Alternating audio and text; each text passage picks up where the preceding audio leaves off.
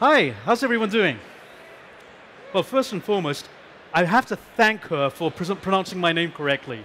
That's a really, really big deal to me, and I can't tell you, that's the second most thing I'm appreciative for today. The first most is the fact that you're here to listen to me speak. Now, I'm going to promise you one thing. I'm not going to give you an overt vendor pitch. Let's call it covert or subliminal, if you will. But either way, what I want to talk to you about today is something I'm pretty excited about. It's about unlocking the power of VPC traffic mirroring, basically opening up an entire new set of use cases and things that ultimately impact and really benefit customers. So let's get into this. First and foremost, I'm going to say something that might be a little bit controversial in today's world. When you talk network analytics, there is no reason, none whatsoever, that we should limit network analytics purely towards performance or security. At ExtraHop, we believe that the network is the ultimate source of truth in the enterprise. Why is that? Well, let's think about it. Let's say you have an application, and the application's running slow. Now, we see this all the time. Show of hands here. Who over here works in operations? Okay. And what about security? Now, this is one thing that's quite interesting, because one thing that we're seeing across the customer landscape is that we're seeing NOC and SOC teams merge. And the reason we're seeing it is fundamentally they are dealing with the same data source. If an application is not secure, then it's not well architected. If an application is not performant, it's probably not well architected either. What's the single source of truth that tells you what's happening in the application? It's the network, it's the wire data. Why? Because wire data, or the network packets, they're as close as you can possibly get to ground truth. They're not subject to interpretation, they're not subject to developer error. So, fundamentally, when we talk about taking network data, we're talking about using that to power both IT analytics as well as security, so that you can make better data-driven decisions. What does this really mean? Well, let's take a look at security operations. One thing that we see today is that as people move their workloads into the cloud, we see two-thirds of IT professionals say that their biggest concern is security in the cloud. 10% of CISOs excuse me, say that they've heard of the shared responsibility model, but they haven't been able to implement it. What is shared responsibility? Well, shared responsibility is essentially security it's a team sport. You can't have a separate security team and hope that your application is secure. It's like trying to throw in a firewall and saying, hey, you know what, I put a firewall in, now I must be secure. Sorry, it doesn't work that way. Security is a discipline, and it needs to be treated as a discipline. And the shared responsibility model is essentially, it's formalizing that understanding in the way people work. And here's the scary part. Throughout 2022, 95% of security issues are not going to be something within our control as IT admins. It's going to be somebody who left their S3 buckets open. It's going to be somebody who shared their password. It's going to be somebody who did something very frankly stupid. But that doesn't change the fact that we are still on the hook to ensure the safety of our customer information, even if they're choosing a password that's their pet's name. Doesn't change the fact that we're still responsible for securing our customers. Let's take the step further. So, of these security threats, what are we looking at in terms of where those threats lie? 62% of them are due to misconfigurations. Now, I know that sounds like a wide place to be, and it is. Take a look at the Capital One breach. I know everyone likes to talk about it, and it's not cold comfort that I'm talking about Capital One. But when we talk about Capital One, fundamentally what did they do? Number one, open S3 buckets. Number two, misconfigured web application firewall. That allowed people to come in and take a look at their entire customer database. Everything associated with their customer data was basically a misconfiguration. Secondly, and this overlaps for sure, unauthorized access. And this is almost by definition, it's the culmination, if you will, of a security breach. Somebody got access to something they weren't supposed to. Okay, we can look at that and say, gee, that's unfortunate.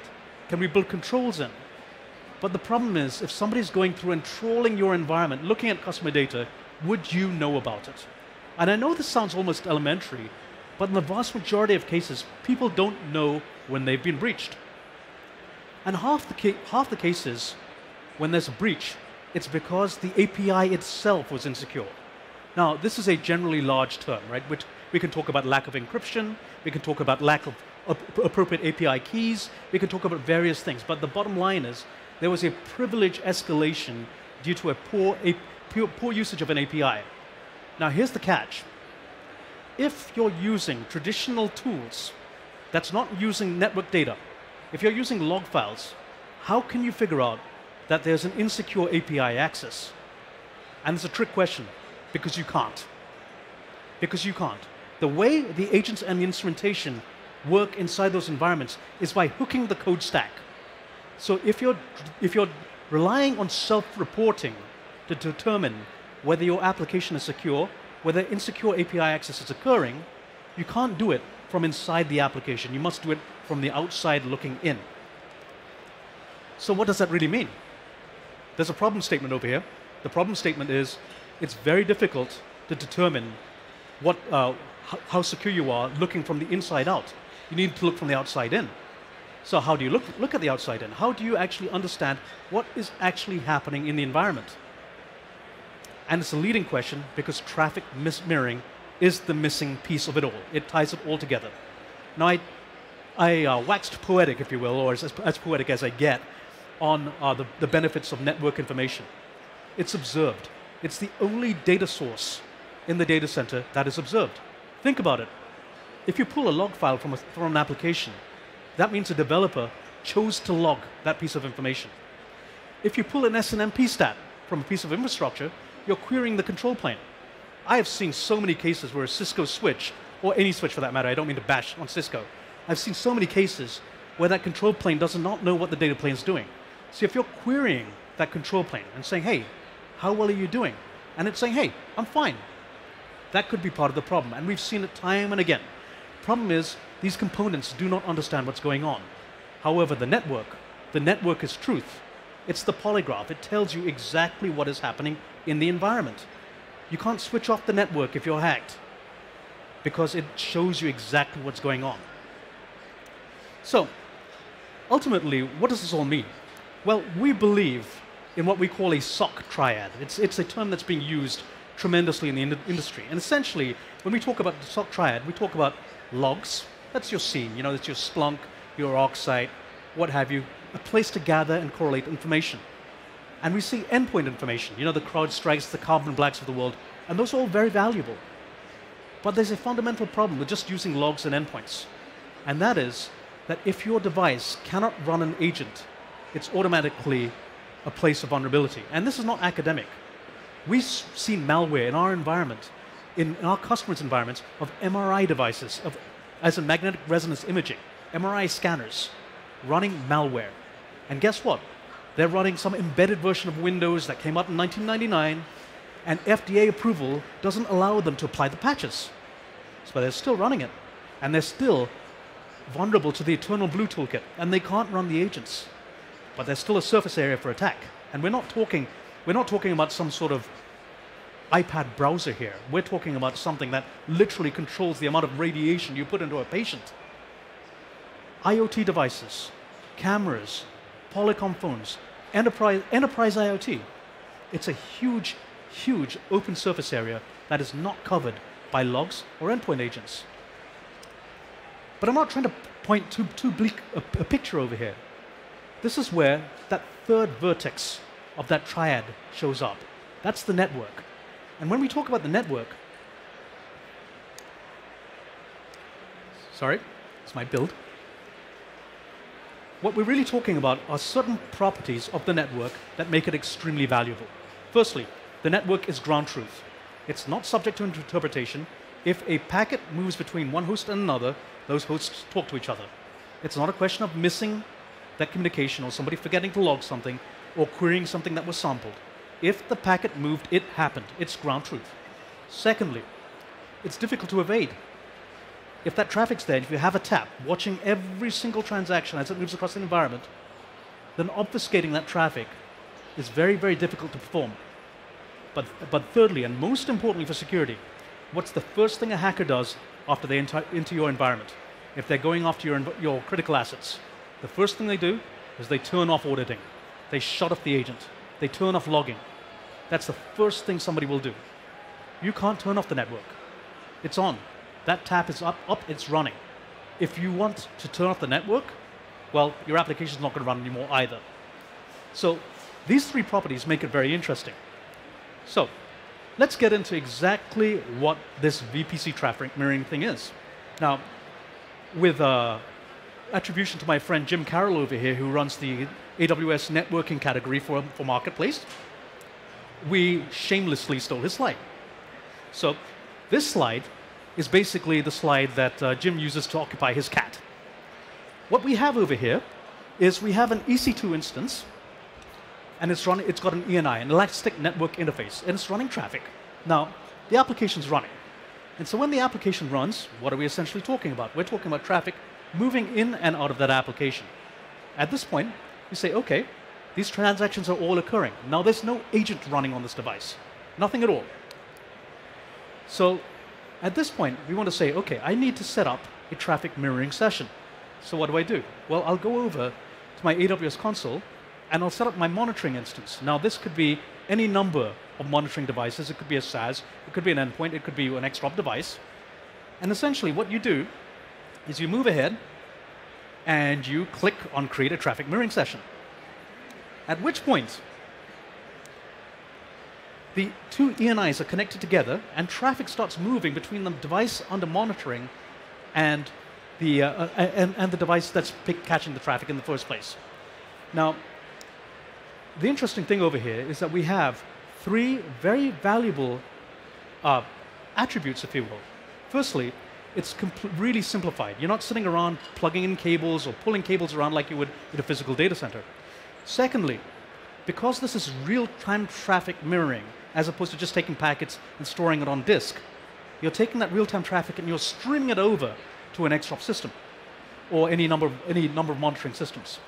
And thirdly, you can identify and troubleshoot both forensically as well as proactively any vulnerabilities you might find. Now, this is essentially what VPC traffic mirroring is. There's a session tomorrow. It's a session 206. It's going to be in the, I believe it's going to be in the Venetian. I would encourage you to check out that session as well. It's going to talk about exactly how this technology is used. And as you can see, this is the sort of slide that will keep a cat enthralled all day, every day. Now, what does this mean?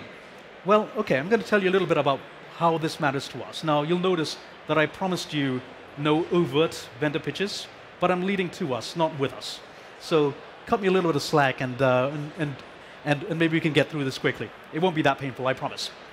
So, RevealX Cloud.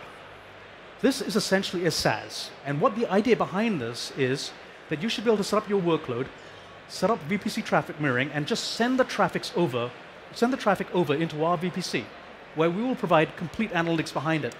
So essentially, what you would do is you have your environment with the VPC traffic mirroring, and it will send that traffic over for analytics. What do the analytics tell you? Well, it's passed through a machine learning backend where we learn trends, we learn unusual conversations, we learn where things are not quite looking normal, and then we surface them and we bring them to your attention so that you can make better decisions, so that you can remediate things, and we can actually remediate vulnerabilities for you in real time. And I'll get to that in a second here. But what if you don't want to use a SaaS? Well, that's fine. What you can actually do is you can launch your own AMIs inside your VPCs and mirror traffic within the VPC and understand exactly what's going on. Again, the same streaming real-time analysis of traffic, running at tremendous scale, showing you exactly what's happening in real time, not after the fact, but in real time, without the need for agents or instrumentation or log files. Finally, what you can also do is, okay, we've detected a vulnerability. What does this mean? Well, we can automatically trigger remediation. So for example, let's say we detect that a user is behaving abnormally. Let's say a user's just grabbed a hold of your customer database and is exfiltrating it off-site. We can use that. The ML algorithms that we have on the back end identifies that flow of traffic and we can apply an ACL, we can apply a security group, we can shut down those attacks in real time. Essentially, what this is about, and there's many ways to look at it, but what this really allows you is it allows you to get better visibility into your environment. Just like you cannot manage what you can't see, you cannot expect to secure what you can't see. And fundamentally, Xdrop is built on the notion that the network is the single source of truth, or the ultimate source of truth for the enterprise, and we exploit the network to the best of our ability, trying to pull as much intelligence from it in real time as possible, so that you can go from detection to validation to investigation to root cause very quickly. Ultimately, we're all working at cloud speed today. Once upon a time, we'd work in IT operations, we'd have silos in the organization, and SVP would stand for Silo VP. Nowadays, everybody's expected to work together. Security is everyone's job. And the very fact that we have coordination costs across the organization means that we need a single platform to serve every constituent. The network is the thing that ties the business together. From the moment your transaction comes in the front door to the time that you get that response going back to them, every single aspect of that transaction runs over the network. In order to make sure it's performant and secure, you need something that understands the network. I'll end with this. So we're a company, we're a close AWS partner. We've been around for about coming up on 13 years now. And you know what? It takes time to build something of value. We're a company, we're not a fly-by-night startup. We're a company that has customers across the globe. We're not 400 employees anymore, we're a little over 500 at this point. We're growing very rapidly. The point, though, is the one guiding star, the one notion behind Xdrop, beyond the technology, is it is customers first. Always the customer first.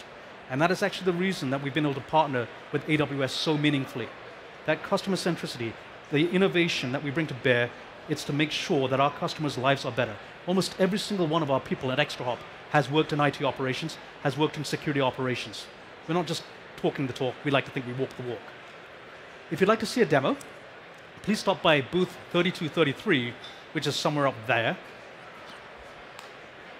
And thank you very much for coming. I can pause for Q&A if you have any, otherwise, thank you.